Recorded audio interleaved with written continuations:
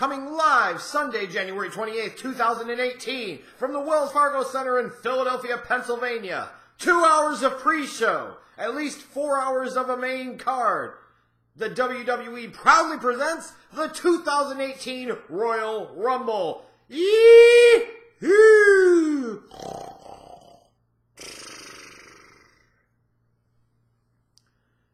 Sunday night is quickly approaching, and we're going to be in for a long one. Not just because of the length of time, but my excitement level for this show right now is about a 4 out of 10. And it has everything to do with the history of the event, that it's one of the oldest WWE pay-per-views, it's one of the big four. It has absolutely nothing to do with the build-up to this year's event specifically. I have found the build-up to this year's event incredibly bad. Not even just like lackluster or lacking. It's just sucked. I have a real hard time remembering the last time I was less enthused for a Royal Rumble show. But the WWE went out there and found a way to underwhelm even to my ridiculously low expectations. And maybe something that could help me and hopefully help you, all of you, to get at least a little more amped up for the event come Sunday night is to check out the old OTRSCentral Royal Rumble review series. I will put the link in the description box down below. It's got, I think, every single Royal Rumble show review in there from 88 to 2017. That's 30 of them bitches. Yeah, maybe that can help, but maybe not. And I don't know what's going to help a lot of us on this night. Alcohol, drugs, porn, I don't know, but we're going to need something. The pre-show, what do you got? You've got 3 matches, like a Bobby Roode open challenge for the U.S. title, some lame crap match with the Balor Club against somebody I can't even remember because it's so insignificant. And then what else you got? You've got some random cruiserweight tag match. I ain't watching, and hopefully none of you are dumb enough to do so either. But even when you look at the main card, there's only 6 matches.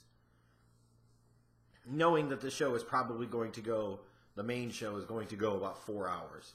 Now, part of that can be filled with the fact that you have 2 Rumble matches, which makes this show inherently unique in and of itself. And sometimes unique can be good, and sometimes it's unique because you never did it before, because there's a reason you never did it before.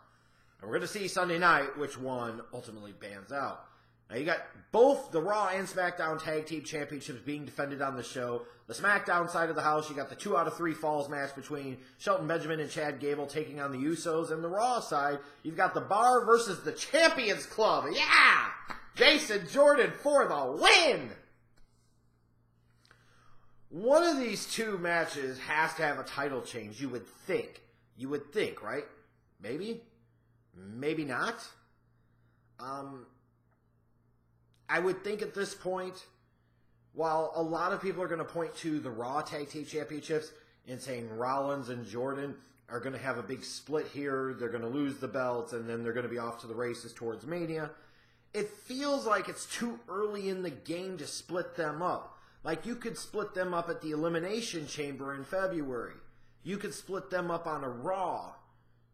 Just because you could do it now doesn't mean you have to do it now. And it almost feels like the story works better if these guys actually retain their belts at the Rumble. So I'd be surprised if the Bar just won them back here for the sake of advancing a story between Rollins and Jason Jordan when you've still got well over 2 months until WrestleMania. Maybe the Usos would lose as punishment for the DUI arrest. But other than that, there's no real reason for the Usos to lose the straps here. They've been too good, and frankly, they deserve to walk into Mania as the champs at this point. So I don't know if either one of these belts are going to change hands, and I don't know if any of the belts that are being defended, 4 of them total, are going to change hands this night. So that could be a kind of a weird thing. You've got your 2 world title matches. The handicap match for the WWE title between Kevin Owens and Sami Zayn. I don't even want to call them what they're calling themselves because that's stupid. Taking on AJ Styles, the face that runs the place on SmackDown. And then you've got that Universal title triple threat between Kane, Braun Strowman, and Brock Lesnar. And the real dope here is from a real dope. These are 2 world title matches that I could give a crap less about. I couldn't care less about. And that's the truth of the matter. I just don't care. Because I look at AJ Styles in a 2-on-1 handicap match with Owens and Sami Zayn. If these 2 guys win the title, then that makes AJ Styles look stupid. But I feel like it also makes them look stupid because they had to win 2-on-1 in order to get the title. But if AJ wins and these 2 guys lose, then it makes them look stupid and pointless, and perhaps that's better for everybody. It's just like you boxed yourself into a corner here. It was a lose-lose situation, and it seems like it's still more about Daniel Bryan and Shane McMahon and what's going on there. And frankly, who the hell knows at this point? What direction are they going? That's what I don't know. That's what I don't get. And maybe we'll find out come Sunday which direction they're going. But I would expect AJ Styles to retain. It'd just be really weird to have co-champion. It sounds dumb. And maybe I'm completely wrong and they will go in that direction. But I don't want to see this become some stupid-ass excuse for another Owens and Zayn match at any point in time in WWE. Can we get something else, please? Oh, my God. And then Kane, Braun Strowman, and Brock Lesnar. We all know Kane is there to eat the pin. Braun will do monster crap. And then Lesnar will hit 1 F5 on Kane when Strowman's taken out of the action, and it'll be all she wrote. It's that feeling of inevitability, that ultimate aura of doom over this match, that you feel like you know Lesnar's winning, and you know what that's setting up for at WrestleMania. Nap time. That's exactly what the hell it's setting up for, is nap time. So, a WWE Championship match at a Big 4 pay-per-view, I give a crap less because I think the whole premise and the stipulation is stupid. Then the Universal title match, to me, is stupid and pointless because we all feel like at this point, unless there is a gigantic swerve of epic proportions, which is not coming, we know who's going to win, and we know what it's going to lead to. And it's that. So really, this show is ultimately going to hinge on the success of it, and I know. Some people are going to talk about, ooh, the match quality, man, the bumps, oh my God, the spots, they were awesome, who gives a crap? It's going to come down to the 2 Royal Rumble matches. You got the Women's Royal Rumble match, where they're going to try and put 30 women in there, and I wonder if they have even decided where they're going to get 30 women from, because as of the time of this recording, only 18 spots were officially filled. That leaves 12 women you've still got to put in that match. And even with a combination of legends and NXT people, this is insane. To sit there and spend weeks pumping this up, weeks promoting this, and still not bother to have, 40% of the damn lineup for the match announced. It just speaks to the poor planning to me of WWE. Just really, really dumb. Especially because they did the exact same thing with the damn men's match. And with the men's match, you can at least say they have more than enough men between Raw and SmackDown to fill out the damn freaking match.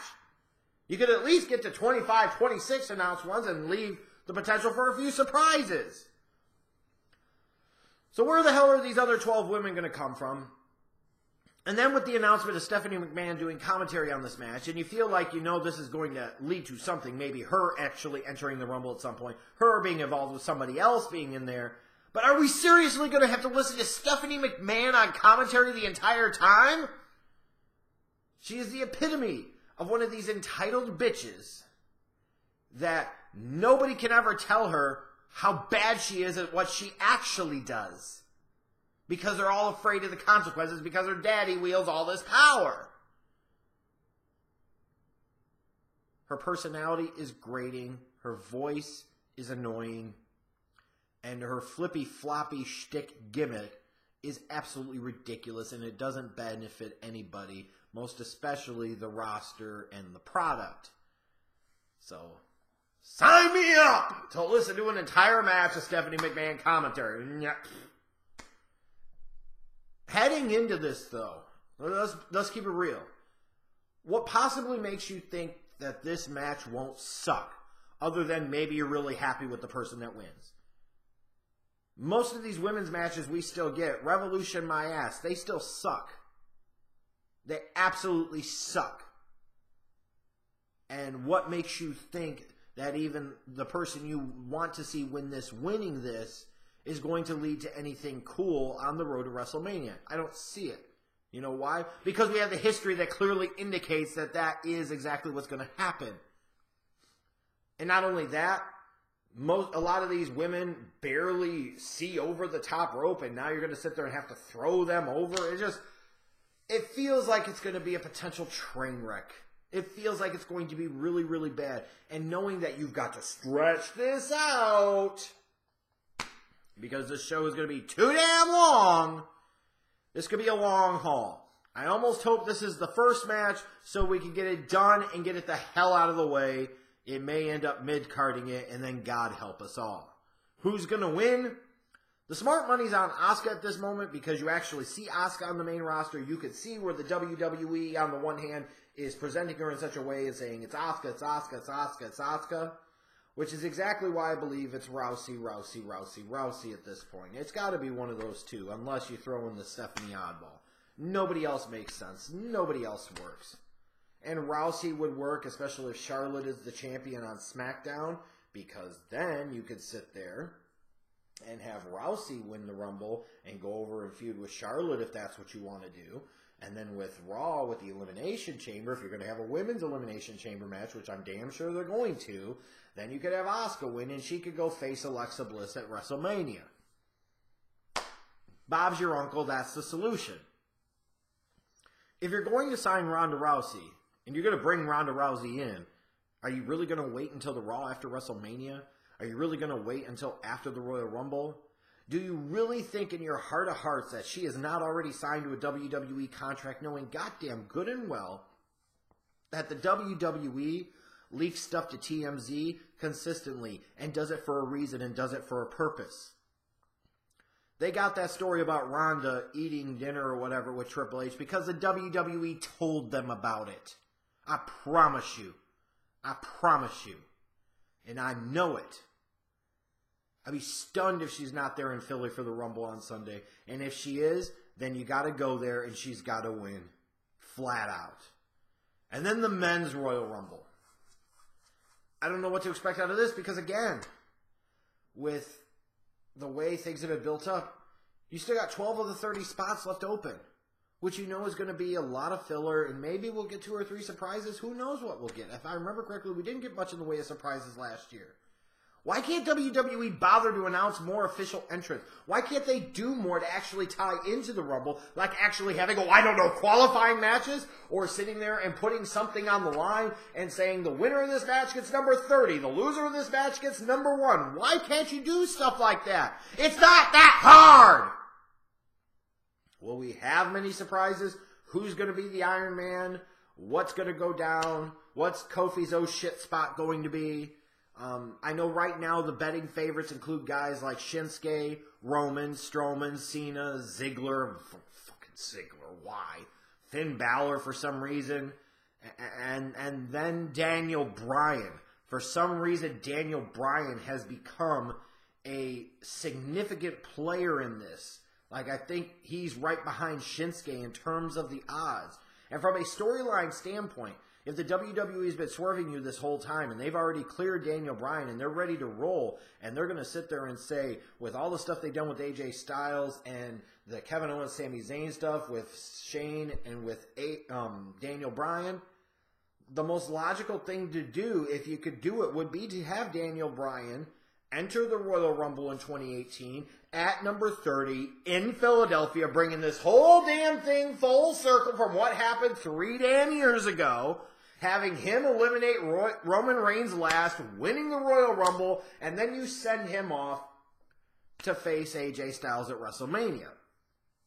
And I think the key thing here is that I would be stunned if both of the Rumble winners aren't ultimately SmackDown talents, which is where I would think Rousey coming in, you would send her to SmackDown. And I feel like also in this case, with the men's one, the presumptive thing is that it's Roman. But that's really weird because if Raw has Elimination Chamber, why would you have Lesnar defend the title there? At that point in time, you would think you would want to start already setting the table for Roman and Brock at Mania, and you wouldn't want to utilize Lesnar again in a match between Rumble and Mania. Take more luster off of the appearance than you already have. I don't see that. So I see somebody like a Shinsuke winning, or somebody like a Daniel Bryan, if he was in there, winning, or somebody like a Strowman winning and going over to SmackDown, even though I don't think that's happening either, because it sounds like the plans is for a mid-card title feud in his future for Braun Strowman! This stupid-ass company can't get a damn thing right. If they're still going to do Shinsuke versus AJ, then Shinsuke should win the Rumble. It would be a big boost, a significant boost, and frankly one that his character really, really badly needs. But if we want to go nuts, and we want to go nuts, and we want to have the whole wrestling world a buzz, and you really want to capitalize off of the buzz that has come from the XFL 2020 announcement, and that to me is still the only reason Vince announced it when he did at the time he did, was because he wanted people to be buzzing about the Royal Rumble coming up Sunday. Because think about it, why the hell did he have to be in a rush to announce it when the league's not even going to be there for 2 years, if it even still ends up ever actually happening? He did that for a reason. Well, if you want to capitalize on that buzz and you really want to get people talking, you got to clear the dude and let him wrestle. I don't know that it's going to happen. This could just be people jumping the lurch, making bets that drive the odds more favorable to Daniel Bryan. I still think the smart money's on Shinsuke. I really don't think Roman wins this Rumble because it makes more sense for Roman to win a 6-person Elimination Chamber #1 contenders match in February than it does to win the Rumble at this point. God, you got to avoid. You can't be that stupid to have him win the Rumble in Philly again, can you? Can you? Can you? Can you?